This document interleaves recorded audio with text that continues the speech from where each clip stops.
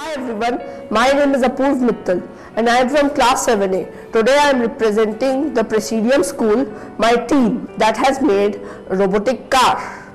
Robotic car is like a toy car. Robotic car uses RF circuits which has the drawbacks of limited working range, limited frequency range and limited control.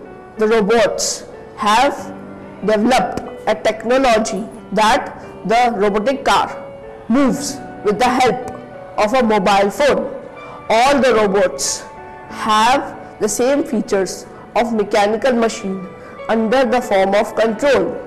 The form of control involves three different phases which are processing, perception and action. The processing is done by processors that are mounted on the robot, and the perception is done by microprocessors which are also known as arduino. Hi, I am Aryan Rai from Presidium Gurgaon Sector 57. Today I am representing my team here. The components we have used to make this robot is 200 RPM motor and a LiPo battery. We have also used a microprocessor known as Arduino Nano. We have used HC05 Bluetooth module which is controlled by the phone, send signals to the Arduino.